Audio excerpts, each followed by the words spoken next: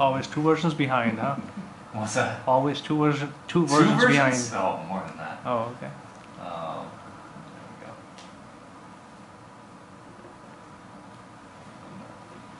We'll leave it. Okay, so we started thinking about, okay, what should the public interface look like? And there's some additional simplification that I want to see happen. But in essence, you can go to find, you can do a keyword search for anything you want to find. So we've got, autocomplete in there, which helps. So we'll go to Cottonwood Picnic Area and show that on the map. So we wanted people to be able to find resources easily.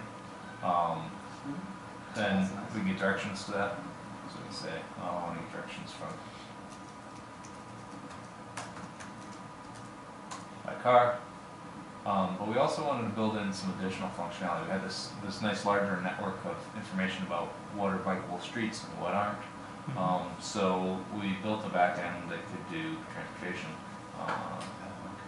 and so we can do that route via recommended. Oh, let's not do it via novice.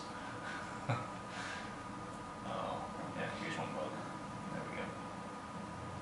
Showing the bugs right off the bat. So we'll find something again.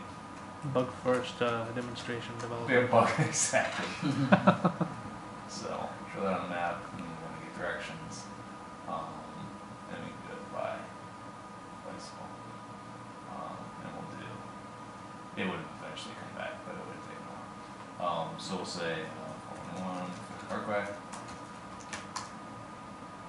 And this will give us turn-by-turn directions based on that back end that we built, which is in PostGIS DG routing.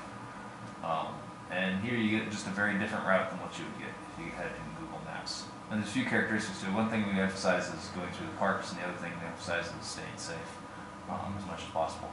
This also allows us to do something really interesting. That is, unlike Google or Bing, we've got 3D information, so we know the full elevation profile. And I know this is valuable to bicyclists and hikers. And then we have the ability to then share that out. So you want to send directions to your cousin, you can just send them that link.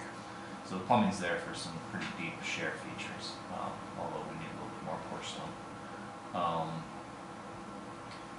Then in addition, we have the ability, once the routing's in place, then you can do all sorts of cool things. So you can actually custom build experiences. So say I want something that's somewhere between, I apologize for the size of the font on there, somewhere between 15 and 22 miles. Yeah, do that with a native app. Had to say it. And so we'll go Grand Tour to Necklace. And so this is a custom experience that one of our outdoor recreation people created for an actual event. We can show that on the map, we can share it, you can send that around. So there's a lot of power to the app. There's some things I want to do to simplify it, but in essence that's the core of it. The mobile app is a little bit more mobile-y. So we can also do proximity alerts. So we can say I want an alert when I'm near the nearest restroom. And we'll say within 500 feet of the restroom, I'll be able to beep every time I pass. Yeah.